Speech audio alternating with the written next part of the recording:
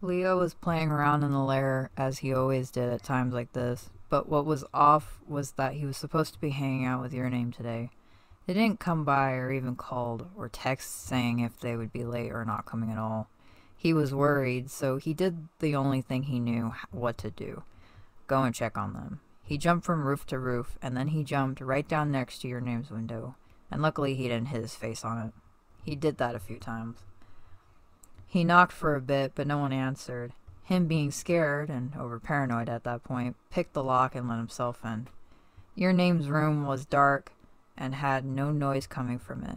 Everything was clean and nice, but no Your Name, till he turned his head and saw a bit of hair popping out of the blankets that covered them. A hand laid on the top of their hair that stuck out of the blanket. Your Name, you okay? I've been waiting for you to come to the lair to hang out all night, he said, but was met with soft snores instead of kind words he was so used to hearing from the person. He lifted the blanket up a bit, and he gasped a bit at seeing you. You were in your favorite colored pajamas, and had sweat coming from your forehead as you snored and wheezed, groaning as you slept on. Oh, Your Name.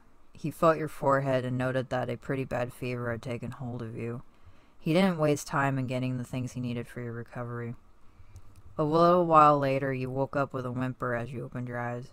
You tried to sit up but failed. You coughed and coughed till it hurt. You flinched as a hand rubbed your back. Whoa, easy, Your Name. It's just me, he cooed softly. Your shocked face was all he could see. You tried to talk, but he stopped you.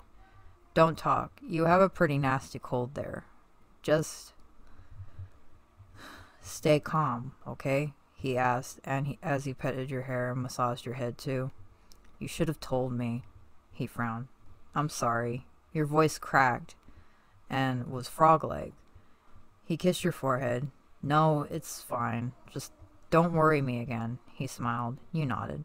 Now get some beauty sleep. I'll be here to take care of you. He leaned down to kiss your head a few times and laid his head next to yours, curling softly as to ease your pain. You soon found yourself asleep in his arms as he came in bed with you.